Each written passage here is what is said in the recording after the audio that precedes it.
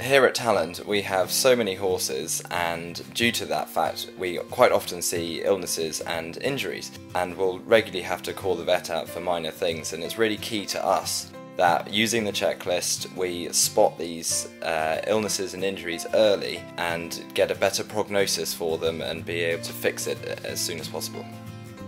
The grooms who look after the horses have to tick off twice a day whether there are any swellings and injuries, discharge, or even whether the horse is normal, looking bright-eyed, and they also take their temperature twice a day too. We feel that all owners should have a checklist for looking after their horses, and that it should be twice a day, and regardless of whether they live in or live out. We have horses that live out too, and we make sure that we have someone go and check them morning and evening. Working with Petplan Equine, we know they pay out hundreds of claims a month. They feel the same, that as soon as you notice a problem, it's vital to call the vet. We hope you found this video useful, and remember to look out for others in the series.